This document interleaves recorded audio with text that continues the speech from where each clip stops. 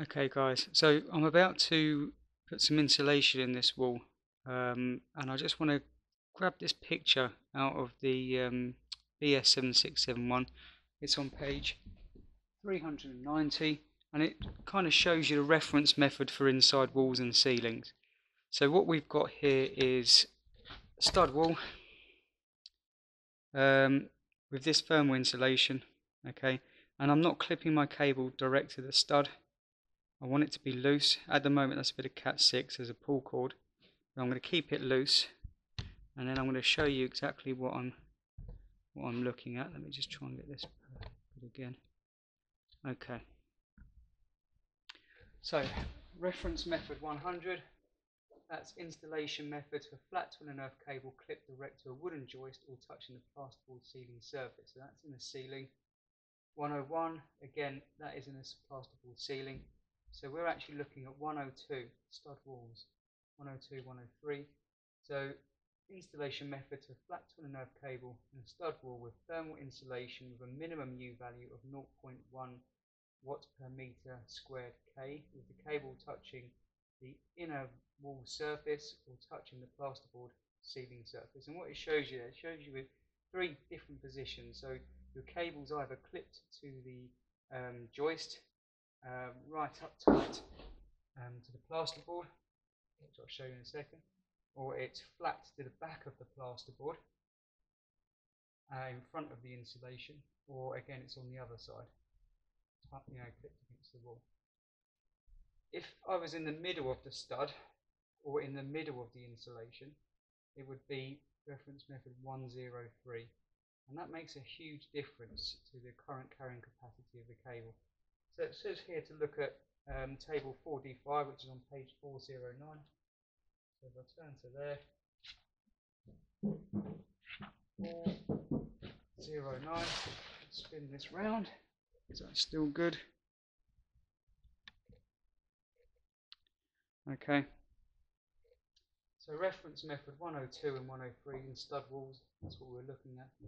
So a piece of 2.5 cable in a stud wall with thermal insulation with cable touching the inner wall surface, it comes down to 21 amps. Okay. In a stud wall with thermal insulation with cable not touching the inner wall surface, 13.5 amps. That is a huge difference. Okay, so when I put this cable in through here, I need to make sure that I'm touching the plasterboard, and that way the heat can dissipate away from the cable. The moment that it all gets wrapped up or caught in this insulation, I mean, you can feel, if you cover that with your hand, you can feel the heat coming off your hand getting trapped in the insulation. And heat obviously is a big killer for our cables. The more heat there is, the current gets excited, it can't travel easily enough. The resistance of the cable starts to go up. And it even gives you a voltage drop per ammeter, voltage drop per ampere per meter here. So for instance, 2.5, we get a voltage drop of 18 milliamps per meter. I'll say that again, 18 millivolts per ampere per meter. I'll get it right. Okay, so let's get back to this. And this is the kind of thing that you guys need to look at when you're installing. So I'll come over here and zoom that out a bit. You can get a better picture of what's going on. So what we've got here is, it's the difference between my cable sitting here, flush up against the plasterboard.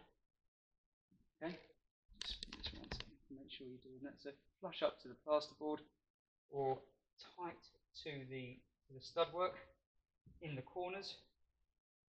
If I cut off a bit of cable, let me show you. There's the trans.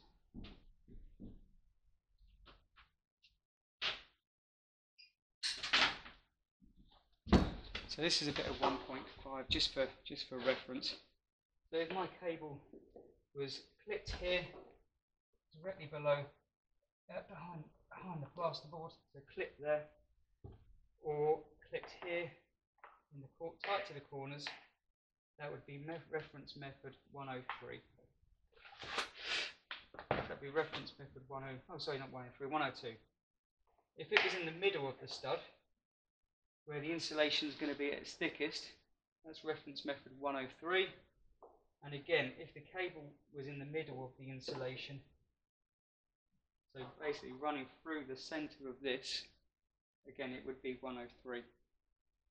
So my plan is that when I do this, my cable is going to be flat to the front of the plasterboard directly below the socket, so that it's within the prescribed zones, the safe zones, and not within the insulation. Okay.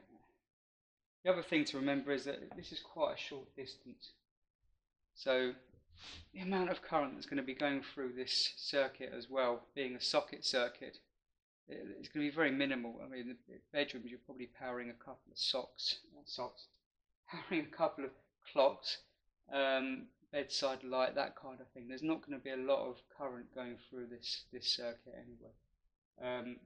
When you get onto sort of bigger bigger appliances like immersion heaters, ovens, cookers, that kind of thing, that's when you want to start thinking about the difference that that's going to make. Celotex is a big killer for our cables, guys, as well, so whenever I'm doing loft conversions, I always make sure that I'm running my cables above the Celotex, not alongside the Celotex. I think I read somewhere once that for every ½ metre of Celotex you go through, you need to double the size of your cable. That's how firmly insulating it is. So again, another way of avoiding Celotex in loft conversions is to feed the switches, and then all you have then is just a switch wire going up to your lights, and then that keeps that circuit down to a minimum.